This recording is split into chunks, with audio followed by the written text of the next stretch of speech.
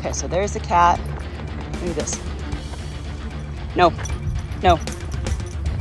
Good boy. No, still walking. So you see, the pressure is the same. It's the same kind of feedback. No, Bill. But you see how I grabbed I got all of his attention, and then watch his ears. All right, I'm doing something training-wise that I have been against for quite some time and told clients not to do because I don't want you to band-aid the problem. But here's what I'm figuring out, what I've been learning the last couple weeks is when you have an animal like a horse or a cow or livestock, it's important to control their entire head, not just the top portion of their neck.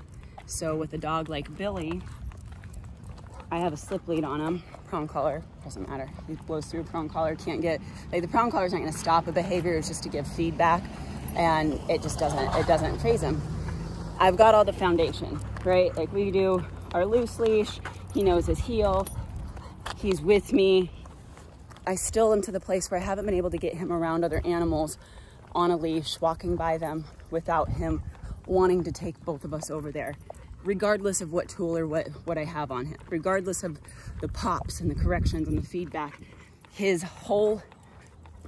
neck will just, I can pull the neck, but he will still do what he wants to do.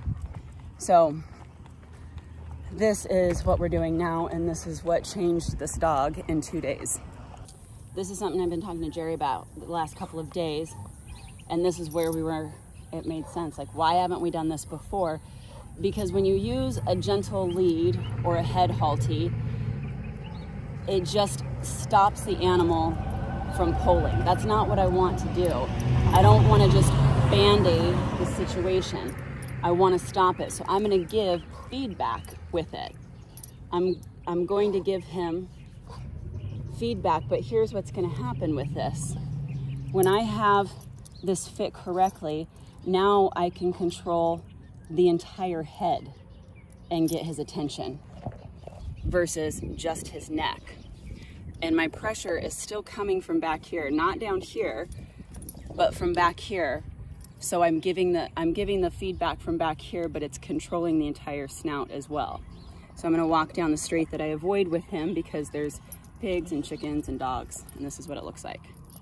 Now keep in mind, I'm going to be moving away from this. This is not permanent. This is simply to give him feedback and get his entire attention off of these other animals so that we can walk with a loose leash and calmness.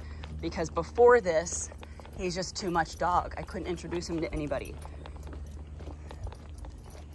So right here, these are all, there's a cat up here.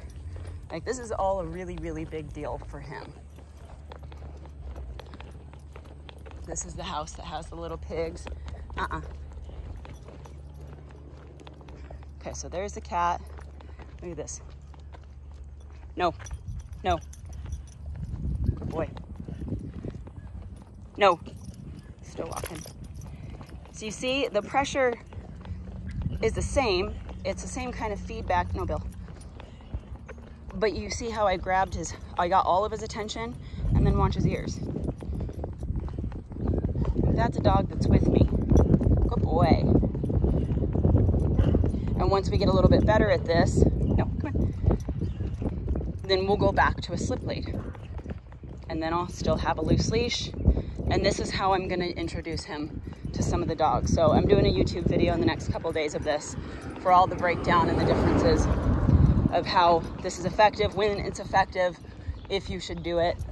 Again, I can't stress enough, you gotta have leash foundation. Don't do this just to stop your dog from pulling, because dogs that pull, they're gonna rub that raw on their nose. They're still gonna pull. You still have to communicate with your dog.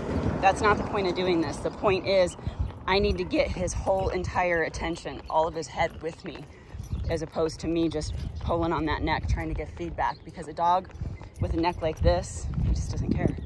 But now he cares. Good boy.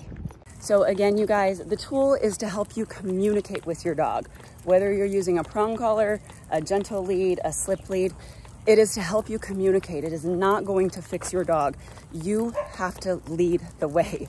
You have to be a better version of yourself in order to do this. And if you're struggling in any way, shape, or form, before you use any tool, before you try doing this slippery variation, before you use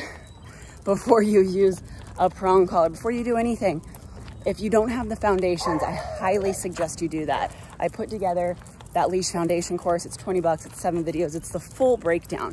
Get that course, it's yours. You watch it whenever you want, and then decide where you need to go from there. But you've got to be the leader for your dog. You got to create structure for your dog. If you're not doing any of those things, it just doesn't matter what tool you use. Oh my God. If this video was helpful, you guys, I've got a lot more footage I just did this on the fly on my camera. Please forgive the shitty quality. But I have a lot more coming up because I've got a lot of dogs that need to be worked through this. And there are a lot of clients that are struggling right now, whether it be they don't know how to use the prong collar effectively, they don't want to use the prong collar, or they just aren't candidates for it.